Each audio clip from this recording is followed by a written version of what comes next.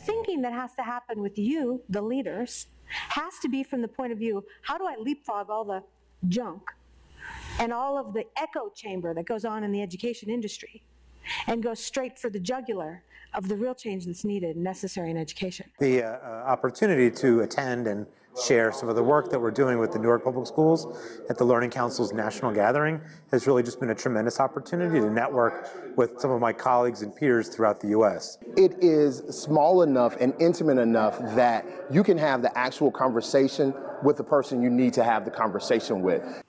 It's a great experience to be part of the National Gathering and for the Learning Council to be able to invite a group of people together who can have critical conversations. To be able to be involved in that type of community makes this kind of gathering essential for driving forward innovation in education. This Learning Council National Gathering event couldn't have come at a better time. The truth of the matter is that we have a complex system to put in place, and we need to figure out how to simplify that complexity.